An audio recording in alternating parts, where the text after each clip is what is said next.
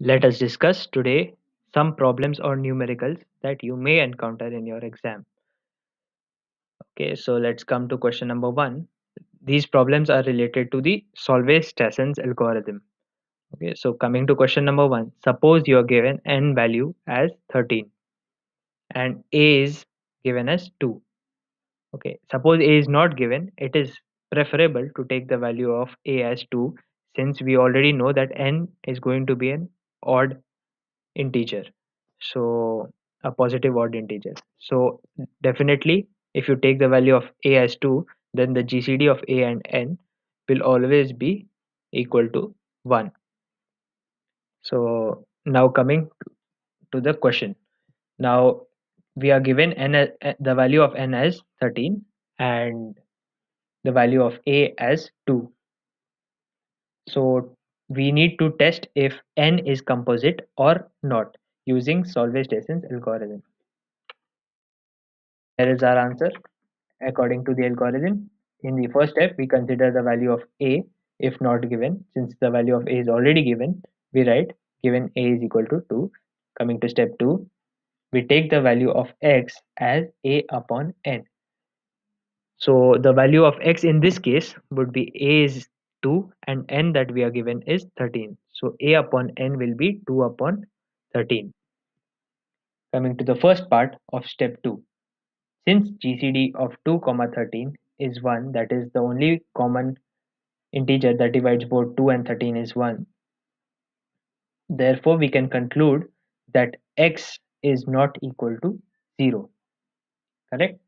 And second part of our step 2 is basically y can be written as a raised to n minus 1 upon 2 into mod n multiplied by mod n. So y is equal to a is 2 raised to 13 minus 1 upon 2. This is our power n minus 1 upon 2 multiplied by modulo n, that is modulo 13. This is our RHS, and the value of x would be nothing but our LHS, that is 2 upon 13. In step 3, that is in this step, now what we need to do is we need to check the value of whether this condition is satisfied, that is x is congruent to y mod n. Now we check this. So we first solve the left hand side. Solving the left hand side, if we are given x is equal to a upon n is equal to 2 upon 13. Our trick over here was, like, according to the properties that we had studied before, the trick that we use for this case is that suppose we are given the value as 2 upon n, then we first divide n by 8. Same thing we are doing over here. We divide n is 13 by 8. If you multiply 8 into 1, you get 8 ones are 8, and the remainder that you get in this case is 5. But we are searching for remainders either plus minus 1 or plus minus 3. So 5 is of no use to us. So we ignore this, but just if we modify this a bit, instead of 1, if we take 2, so we get 8 multiplied by 2 is 16, and 16 minus 13, you get remainder as minus 3, and minus 3 is of use to us. If you can see over here, if we get 13, n is congruent to plus minus 3, we have got minus 3 mod 8. So we can write this as this, the condition that we have obtained over here, we can write it as 13 is congruent to minus 3 mod 8, and it is of this form, n is congruent to minus 3 mod 8. Then we can write the fraction that we were looking before, that is the Legendre number, can be given the value of minus 1. So the Legendre number 2 upon 13, it may not be Legendre number, but we are assuming it to be prime. Since we are doing the primality testing, we are assuming the value of n to be prime, and hence we are using the properties of Legendre symbols. So 2 upon 13, the value we get on LHS is minus 1 over here. Coming to the RHS, now in RHS, what we do is we take a raised to n minus 1 upon 2 mod n. So a raised to n minus 1 upon 2, n was 13, 13 minus 1 would be 12 by 2, that is 6, and 2 raised to 6 mod 13. The value of 2 raised to 6 is 64, and if you calculate the value for mod, you get, since 13 into 5 is 65, and 65 is 1 more than this, then remainder that you get on 60, subtracting 64 minus 65, you will get the remainder as minus 1. So you are getting RHS over here as minus 1, which is same, if you check, it is same as the LHS that we had obtained before, and hence we can conclude using Solovay Strassen algorithm, since x, we can conclude that LHS is congruent to, is equal to RHS. So x, LHS was x and RHS was y mod n, is x is congruent to y mod n. By therefore by the Solovay Strassen algorithm, we can say 13 is a prime number. And coming to our problem number 2. So this is our problem number 2. Suppose n has a bigger value. Before we had taken n as 13, and which is a smaller value. We know by default 13 is prime. But for bigger values like 341, to find out whether this number is prime or not, we do the primality testing. Okay, so n is equal to 341, a is equal to 2. Now answer for this question would be, if we take step 1 as a is equal to 2, given, it's given in the question, so we don't need to assume the value. If it was not given, then it is easiest to assume a as 2. Coming to step 2, x is taken as a upon n. X is equal to, in this case, the value of a that is given to us is 2. The value of n that is given to us is 341, that is 341.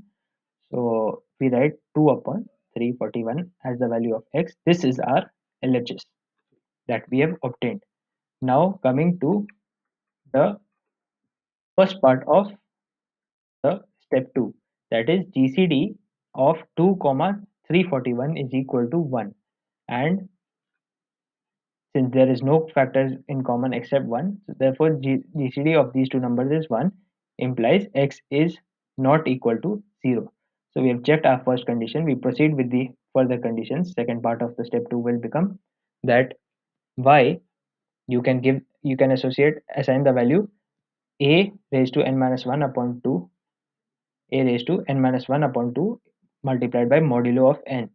So y will get the value 2 raised to n was 341 minus 1 upon 2 and multiplied by mod of 341.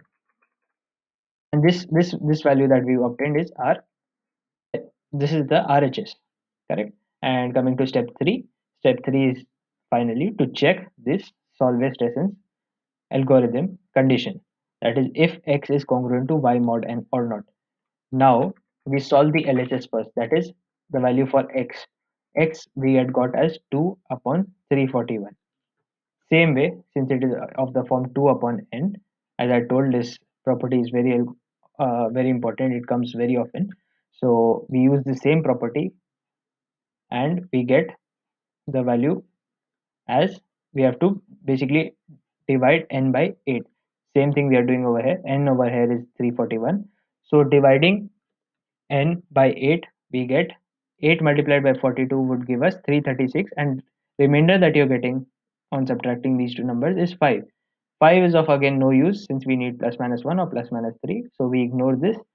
It is of no use. Just take one number ahead of this. So we were getting a positive number over here. Maybe you may not get a plus 1 or plus 3, you may get a minus 1 or minus 3. To check that, you take one number ahead. Instead of 42, you take 43, the next number. Now checking the next number, 8 into 43, you will get the value as 344. If you subtract these two numbers, the answer will be a negative number, that is negative 3. And negative 3 is of very much use to us, as n is congruent to plus minus 3. And since they are congruent, what we do over here is minus 1. If n is congruent to the value of this fraction would become, of the Legendre symbol would become minus 1, since we are in this form, that is 341. N is congruent to minus 3 mod 8. Now what we do is we substitute the entire value of the Legendre symbol as minus 1. as minus 1 over here. Suppose we would have got plus or minus 1 over here instead of 3, then we would have substituted this value as 1. And this is how we solved our LHS. Proceeding further with RHS. So for RHS, we had the value a raised to n minus 1 upon 2 into modulo of n. So 2 was our a raised to 341 minus 2, 341 minus 1 upon 2. This would give us the value 170, and 2 raised to 170 mod 341. This is the value. Now 2 raised to 170 again is a large number, so 170 we can split into 128 plus 32 plus 8 plus 2, and you can write it as 2 raised to 170 can be written as 2 raised to 128 plus 2 raised to 128 plus 32 plus 8 plus 2. So basically 2 raised to 128 into 2 raised to 32 into 2 raised to 8 into 2 raised to 2. So this is how you can split it up. So 170 can be split up into these small numbers. That's what we are. Now we'll calculate only these smaller values, the value for these smaller values. And we wrote that over here: 2 raised to 4, 2 raised to 2, 2 raised to 4, 2 raised to 8, 2 raised to 16, 2 raised to 32, 64, and 128. And we find its modulus with respect to 341. So 4 mod 341 is 4. 2 raised to 4 would be basically 4 square mod 341, and you'll get the value as 16. 2 raised to 8 mod 341 would be 16 square mod 341, which on calculating you will get the value as 256. 2 raised to 16 mod 341 would be 256 square mod 341, which is equal to 64. And then you get the value as 2 raised to 32 mod 341. Okay, that is 64. The previous value is 64 square mod 341, which is 4. Now since you've got the value as 4 again, just repeat the values because it is obviously the previous square you're doing over here. So 4, then again 16 and 256. What the values of our concern are 128, 32, 8 and 2.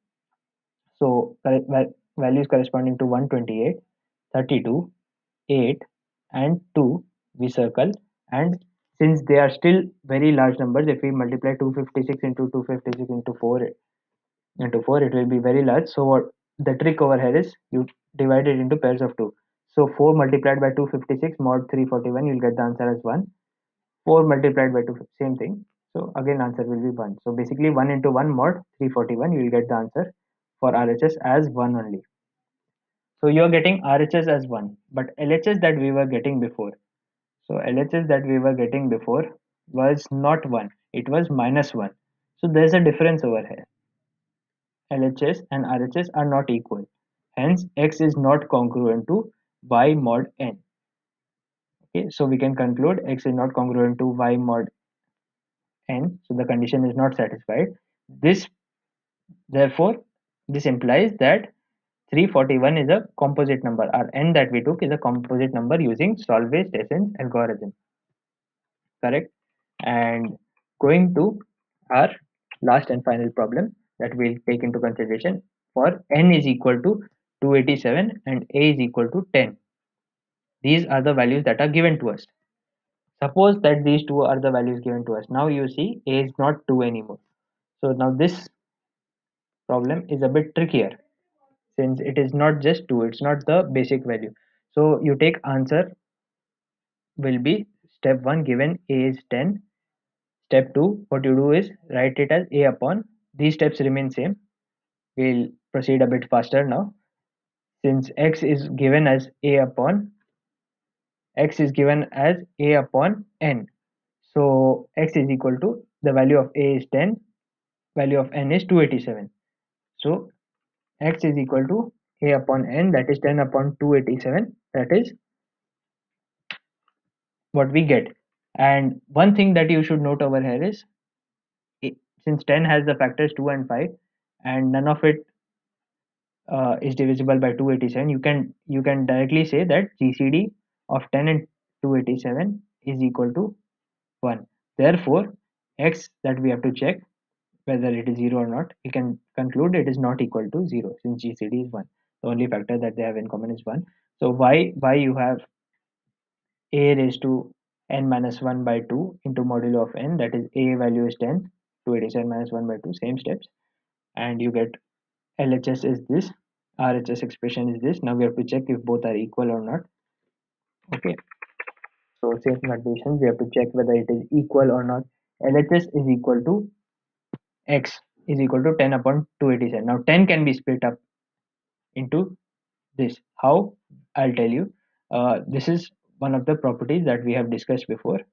So if you remember, now 10 basically I can write as 2 multiplied by 5. So m1 into m2, where m1 is 2, m2 is 5, n is our 287. Now if the Legendre symbol is of the form m1 into m2 upon n, we can write it as m1 upon n into m2 upon n. Okay, this is the split up that we get according to properties of Legendre symbol. Now once we've got this split up, we write the same thing. 2 into 5 upon 287 can be written as 2 upon 287 multiplied by 5 upon 287. This does not mean 287 square. This is just a property of Legendre symbols. Okay, we solve this separately. Okay, so 2 upon 287 can be solved easily upon using this 2 upon n methodology that the property that we used before, that is dividing n by 8. So when we divide n by 8, 287 divided by 8, we multiply 8 with 36, we get value as 288. Subtracting both, we get remainder as minus 1. So basically we get 287 is congruent to minus 1 mod 8. So 2 upon 287 would be equal to 1 using this. Since we have got this, we have obtained this expression, n is congruent to minus 1 mod 8. So we get the value of the fraction as 1. Okay, and that's how we solve this part. Now to solve this part, since we've always been solving till now, we have been solving this part, we now concentrate upon 5 upon 287. Now this is no more in this property. For solving this, we require our last and final property that we had discussed, that is this, of the form m upon n, where m is not 2. Okay, so if m is not 2, then we use this. Now in this case, m is 5 and both m and n are positive odd integers. Both 5 and 287 are positive odd integers. In this case, what we do is we take a mod with 4, that is n divided by 4. We check the remainder whether it is 3 or not. So we are dividing 287 by 4. Okay, both m and n, both m and n, both the numbers 5 and 287, you have to divide by 4 and check. For both you should get remainder as 3. As you see, on dividing 287 by 4 you are getting the remainder as 3, but on dividing 5 by 4 you are getting the remainder as 1. So both these are not equal. We can write this also. We can also write this as 287 is congruent to 3 mod 4 and 5 is congruent to 1 mod 4. So since both are not equal, there will be no change, that is no change in sign. So m by n, we can write it as we come under this category. Since both are not 3, we come under otherwise. We write it as m by n, we write it as n by m. So we write 5 by 287 as 287 by 5. Okay, so that's what we wrote, and you see we had got the value 1 over here and 287 by 5 over here. So 1 into 287 by 5 can also be written as 2 upon 5. Why 2 upon 5? Because again 5 285 would be a multiple of 5.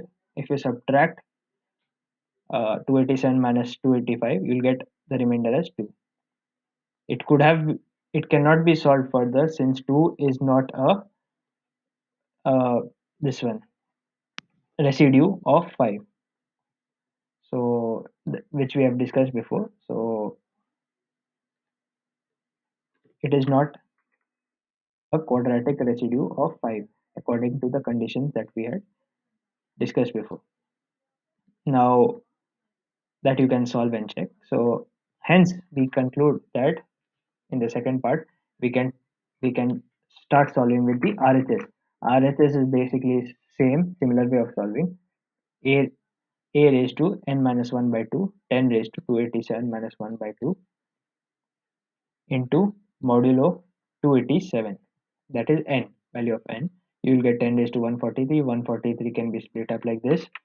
And again, you can check the values 10, 10 square, 10 4, 10 8, 10 16, 10 raised to 32, 64, 128. Basically powers of 2.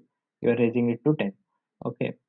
And you check the modulo values corresponding to it.